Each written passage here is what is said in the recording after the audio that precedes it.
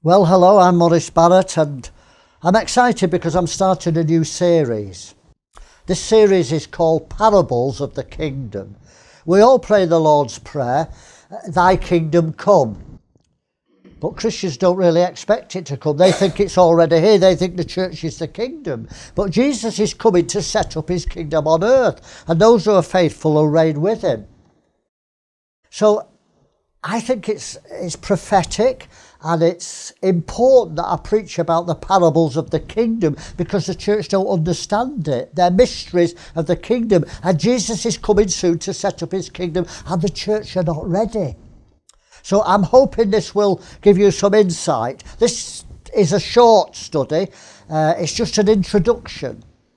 And maybe it's a strange title because the occult use this, Hidden in Plain Sight.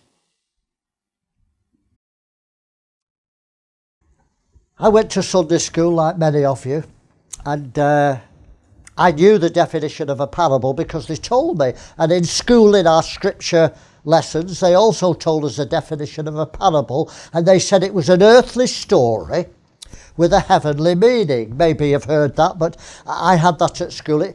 Jesus told stories, earthly stories, so they could understand the heavenly meaning. In other words, so that hard sayings would be made easy with simple illustrations. Let me say that again. That means that hard sayings will be made easy because of the simple illustrations. Well, I believed that for 35 years, but it was a lie.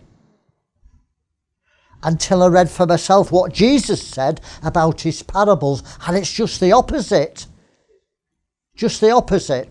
Jesus told parables to hide the truth from those who did not want to know it. And he told his disciples he'd interpret it to them and give them the keys to the rest of the parables. I'm going to first look at the parables. I don't know how many studies there'll be. There'll probably be, I don't know, I had 70 that I preached on just in TV. But I'm starting with the 7 parables in Matthew 13. And the first 2 parables are the key to parables of the kingdom. So to the Pharisees and the Sadducees and the lawyers, Jesus was going to hide the real mysteries because they'd close their ears to the truth. Let's just read it. Matthew chapter 13. Verse 10 to 17. And Jesus tells us why he told parables. So why we've got that Sunday school definition, I don't know. But that's typical of the church. They have their own interpretation, their own doctrines, and many are not based on the Bible. And the disciples came unto him, this is verse 10, why do you speak to them in parables? And he answered and said unto them, because it is given to you to know the mysteries of the kingdom. So the parables are to reveal the mysteries of the kingdom of God to those who have ears to hear. But to them it is not given. For whosoever hath, to him shall be given, and he shall have more abundant. The more you understand the mysteries, the more you'll understand the mysteries. You've got to start understanding the secrets of the kingdom of God. If you don't start, you'll get nothing. But when you start to get them, it opens up, and there's levels of understanding. But whoever hath not, from him shall be taken away even that he hath. In other words, you'll be blinder and blinder and blinder like the Pharisees. You know, when God speaks, you either get revelation or blindness. Revelation is sight. It reveals it to you. So you get light or you get darkness. It's a double-edged sword. The dead letter kills, the spirit gives life. So when you hear the word about the kingdom, if you don't get revelation on it, then you get darkness, you get blindness. It's very serious. When you preach, you're either preaching life or death. Even if you're anointed, it's death to those who don't want to hear. It's death to the Pharisees and life to the real ones. Whoever hath not, from him shall be taken away even that he hath. Therefore I speak to them in parables, because they see and see not. They hear and hear. So they hear with the physical ears, but the spiritual ears are deaf. They see with the spiritual eyes, they see you preaching, but their spiritual eyes are blind. And they don't understand with the heart. And in them is fulfilled the prophecy of Isaiah. So it's already prophesied. That's Isaiah, which said, by hearing ye shall hear and not understand. So God prophesied that they would hear and not understand in Isaiah to his own people. And you'll see, but you'll not perceive. You'll have no revelation. God prophesied to Israel because they were backslidden. And he says, you'll hear the message will be clear, but you won't understand it. And you'll see it, but you won't perceive it. For this people's hearts wax gross, and their ears are dull of hearing, and their eyes they have closed. Why? Lest at any time they should see with their eyes, hear with their eyes, should understand with their hearts, and should be converted. He hides it so they won't be converted. Let me say that again. God hides the truth from those who don't want him so they won't be converted. Think about it. If the people in your street knew about the pleasures forevermore in heaven, absolute freedom, no more tears, no more pain, no more unhappiness, no more stress, no more burdens, they'd say, God save me. They'd sell the house to get eternal life. If you knocked on the door and says, I can tell you how to have eternal life, they'd say, how much? People would sell the house and mortgage it, they'd sell the car if they could live forever. But they don't believe you. Oh, pie in the sky nonsense. They're blind as bats. And if they knew the terrors of the lake of fire, they'd say, God save me. But they're blind. Who's blinded them? God, through the God of this world, because they don't want the truth. If you don't want the truth, God will blind you. And he prophesied. He said, lest you should be converted, and I should heal them, restore them. I can't restore them because they don't want me. They worship me with their mouth, but their heart's far from me. Much of the church are blind because they worship God. They really praise God, and it's the real God they're praising, but their heart's far from him. Their heart's in the world, and so they're blind. They don't know. But blessed are your eyes. This is disciples. Those who've started to go through the narrow gate, the restricted lifestyle. But blessed are your eyes, they see. And your ears, for they hear. For verily I say unto you, that many prophets, listen to this, many prophets and righteous men have desired to see those things which ye see. They couldn't see it under the old covenant, and have not seen them. And to hear those things which ye hear, they've not heard them. Do you know the prophets, they wondered what they were prophesying about. They longed to know the mysteries of the kingdom. They didn't know the mysteries. Nobody in the Old Testament knew the mysteries of the kingdom. They prophesied, but they didn't know what they were talking about. Many prophets and righteous people, so these are the good people, they didn't know. But it's revealed to us who are babes in Christ. Don't you think that's amazing? Hallelujah. Well, Jesus was always trying to reveal the mysteries to his disciples. You know, Paul did the same. I've got a lot of scriptures about mysteries, because a parable is a mystery. Let me read some scriptures. 1 Corinthians 15:51. So Paul's not saying, oh, it's a mystery. He says, I'll explain the mystery. I'll show you a mystery. I'll reveal it. We shall not all sleep, but we shall all be changed. They didn't know that under the old covenant. Romans 11:25. For I would not, brethren, that you should be ignorant of this mystery. He's explaining the mystery. I don't want you to be of this mystery. What was the mystery? Lest you be wise in your own conceits. This is the mystery, that blindness in part has happened to Israel until the fullness of the Gentiles is come in.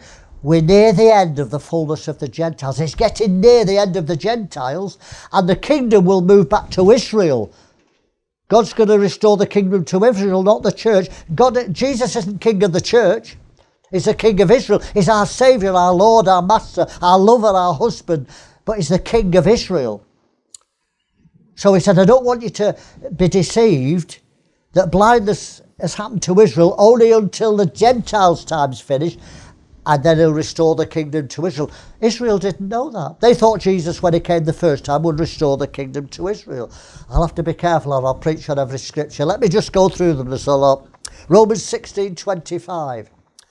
Now to him that is of power to establish you according to my gospel and the preaching of Jesus Christ, according to the revelation, the revealing of the mystery, which was kept secret since the world began. God already knew about the church and the kingdom before he created Adam and Eve, but it's only been revealed in this age of the Gentiles. That's amazing, isn't it? That's what the parables are about. The parables are not revealed in the Old Testament, they're in the new one. And we miss them at our peril. It's fundamental that the church understand in these last days. 1 Corinthians 2:7. But we speak the wisdom of God in a mystery, even the hidden wisdom which God ordained before the world unto our glory. There's another scripture that shows that God already planned the kingdom, but he said it's going to be a mystery until the time of the Gentiles. 1 Corinthians 4:1.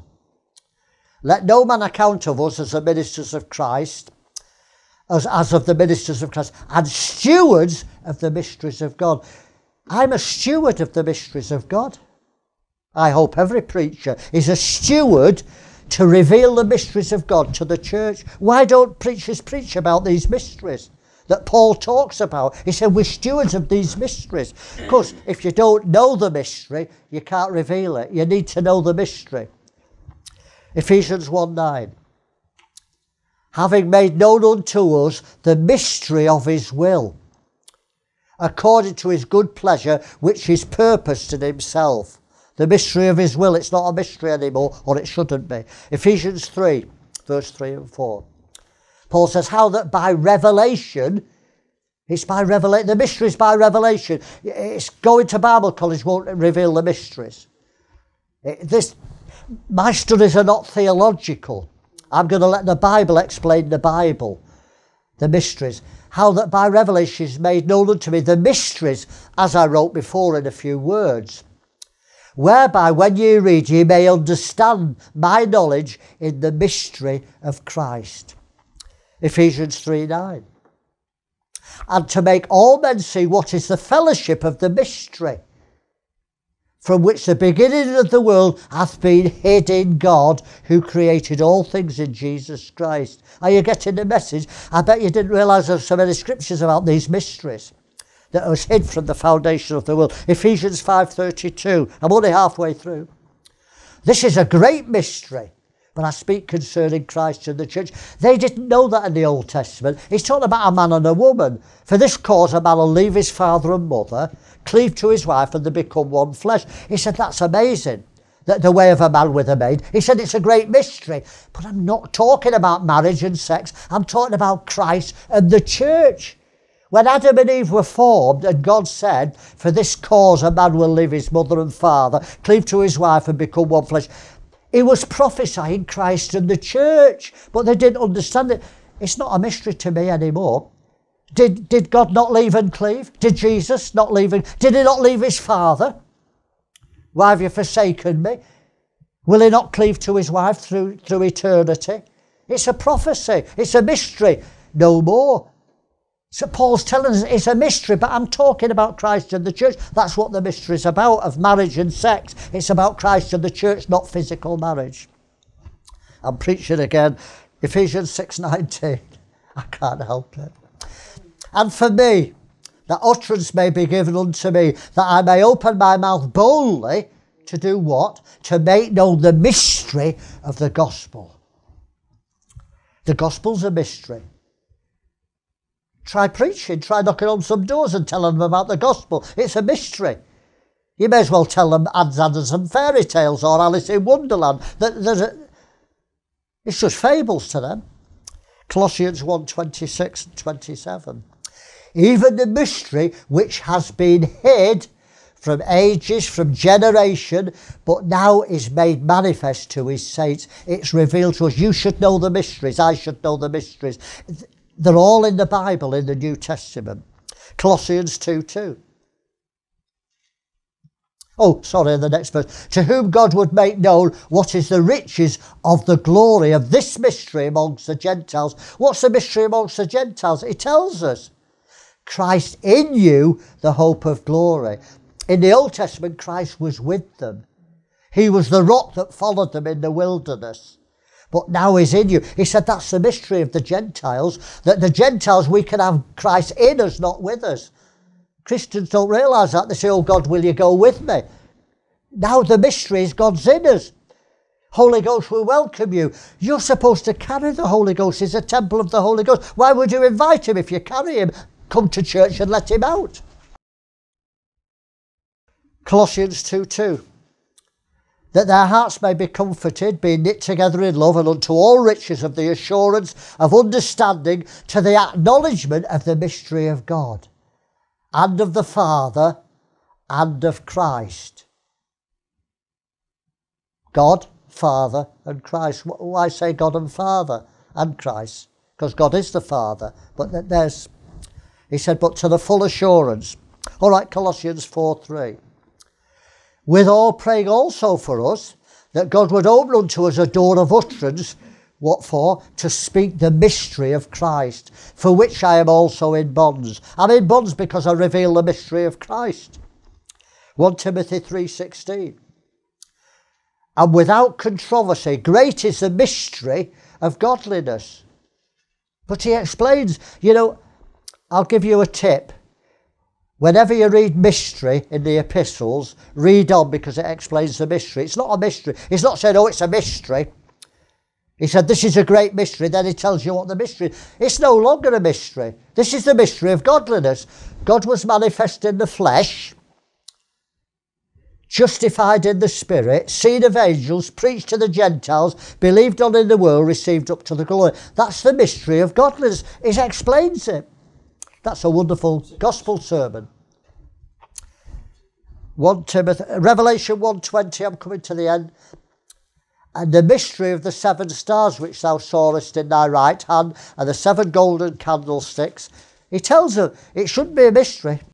Some things in Revelation maybe you won't understand, but he tells you what this is. He says the 7 stars are the 7 angels of the 7 churches. That's not a parable, that's factual, that's literal. Because it's explained in the mystery is spiritual, but the explanation is literal. And the 7 candles which you saw, they're the 7 churches. That's pretty plain. And Revelation 17:7. And the angel said unto me, why do you marvel? I'll tell you the mystery of the woman. I'll explain the mystery, so it shouldn't be a mystery. The woman shouldn't be a mystery. He said, I'll tell you. And of the beast that carried her, which hath the 7 heads and 10 horns. Well, Revelation 17:17, you realise I've come to the end, but isn't that amazing, all of these scriptures about the mysteries? Did you notice that all the scriptures, apart from those in Revelation, which is Jesus talking, but all the letters to the churches, Romans, Corinthians, Ephesians, Colossians, Timothy, were all from Paul. Peter doesn't mention the mysteries. James doesn't mention the mysteries. John doesn't mention the mysteries. And I thought about that and I realised Paul is an apostle to the Gentiles. Those who accept Christ, the mysteries are revealed. But under the old covenant, Peter was an apostle to the Jews. Until they accept Jesus, they can't know the mysteries. So he didn't reveal the mysteries because he's preaching to the Jews. Just something for you to think about. 2 Corinthians 3:14. This is just to substantiate what I've said. He's talking about Israel. But their minds were blinded, for until this day. Now that's after Jesus died. Paul's talking, a good few years after Jesus died, writing a letter. So he said, they're blinded until this day remaineth the same veil untaken away in the reading of the Old Testament, which veil is done away in Christ.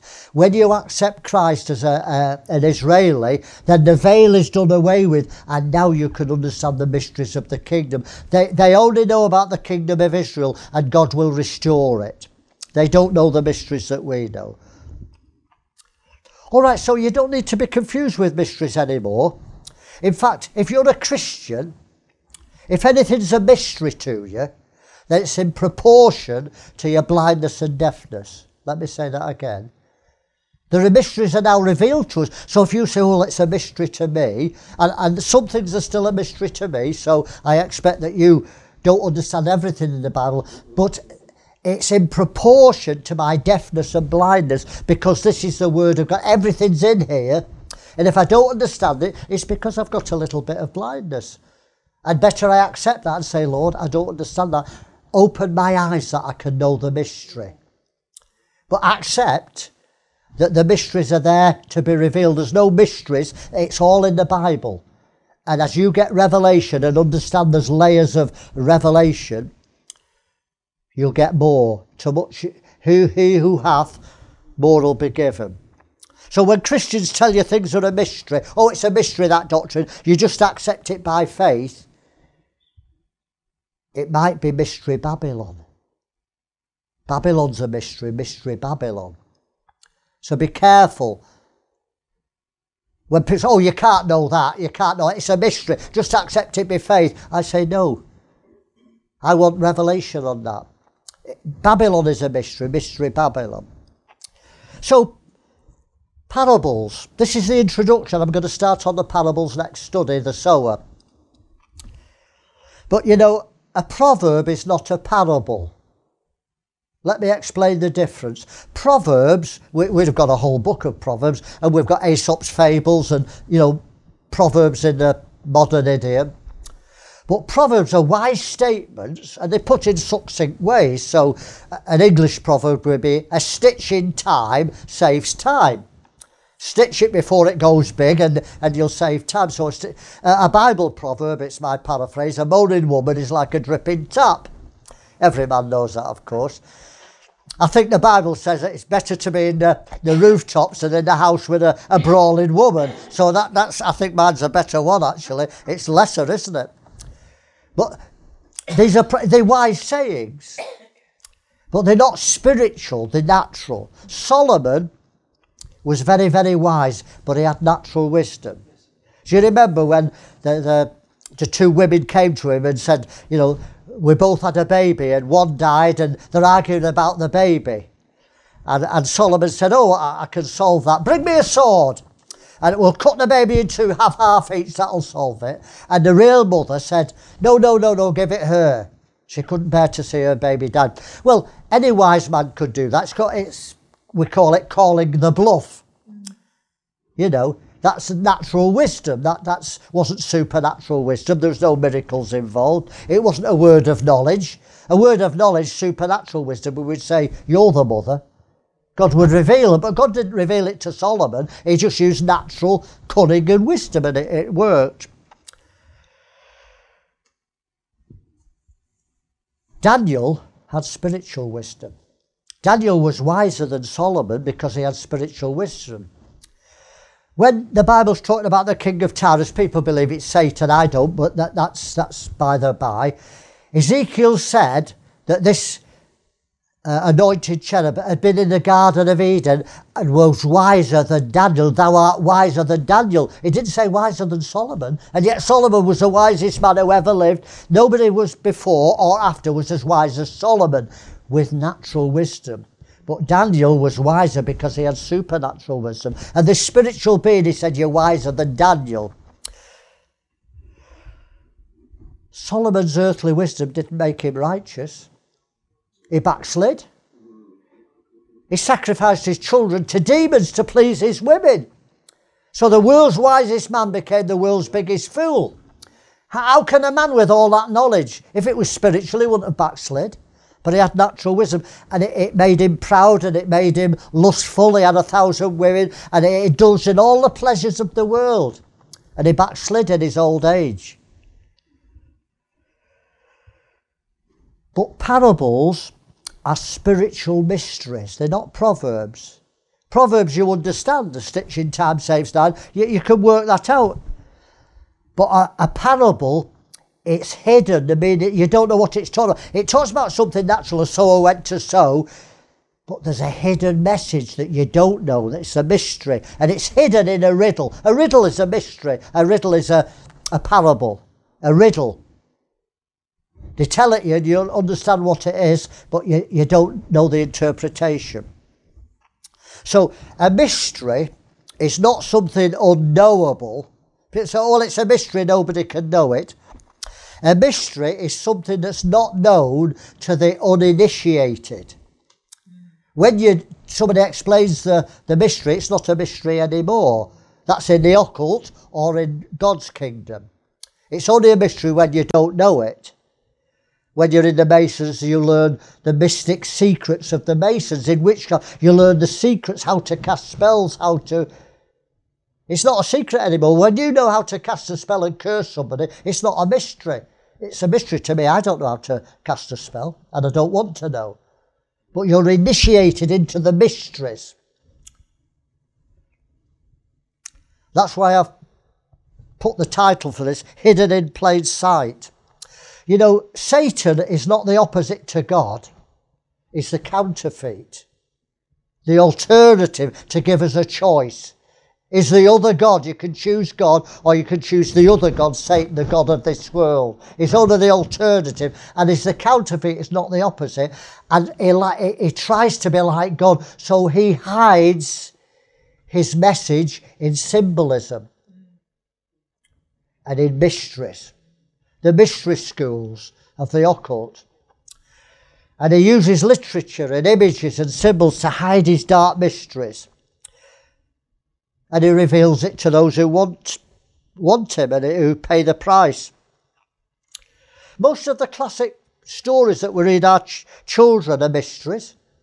Shakespeare, it's occult prophecy. Think about it. Merchants of Venice wanted his pound of flesh. Midsummer Night's Dream, they're all dancing naked round at summer solstice. They're all prophecies. They're all hidden meanings. Alice in Wonderland, do you think that's just a fairy story? Follow the White Rabbit?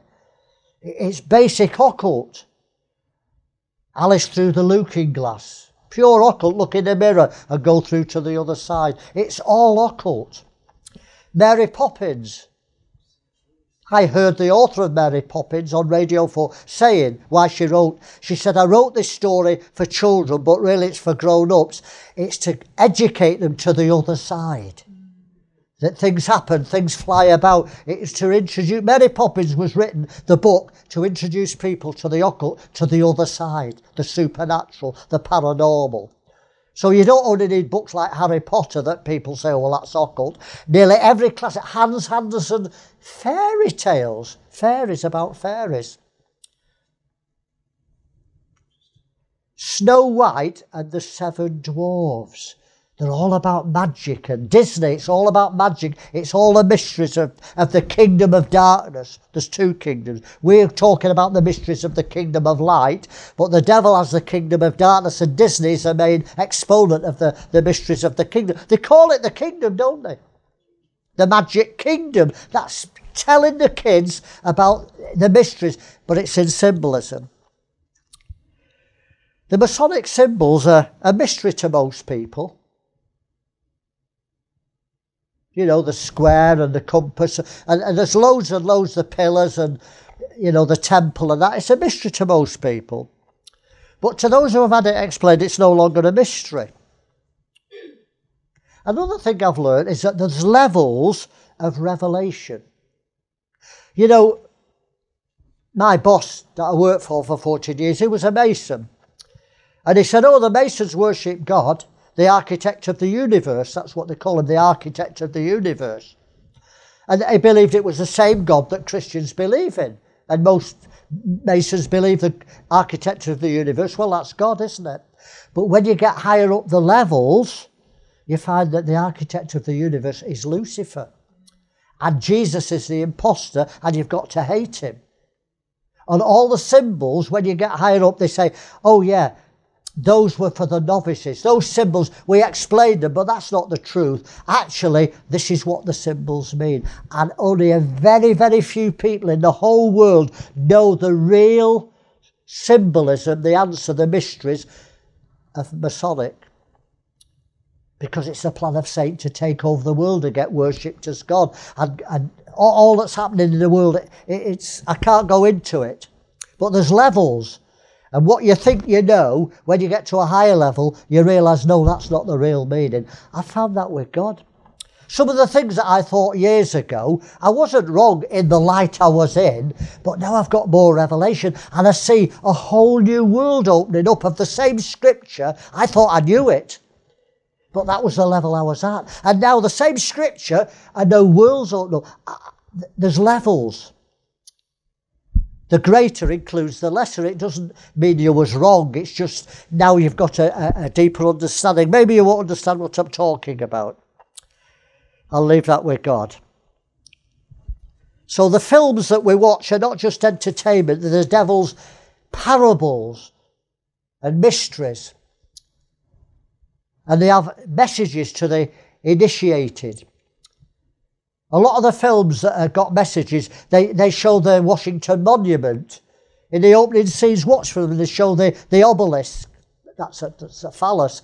And they show the Washington Monument. And the Masons know, oh, there's a message for us in this. Whenever you see that in a film, it's letting you know. Because it's Masonic, isn't it? There's a message there. Films like International and State of Play and all these, they're not just entertainment, they're telling you things, if only you have eyes to see. And the Masons know, the witchcraft know, they know what the films are. Christians just watch them as entertainment, and it's going in. After the parables, many of them, and the lessons to the churches, Jesus said a strange thing. After the sower, he said, who has ears to hear, let him hear. In Revelation, let him hear what the Spirit's saying to the churches.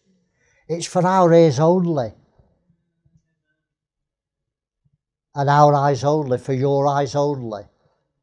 There's a title of a film, For Your Eyes Only. When you see that, there's a message in that film, For Your Eyes Only. Those in the occult know, oh, the title tells me. Be careful what you watch.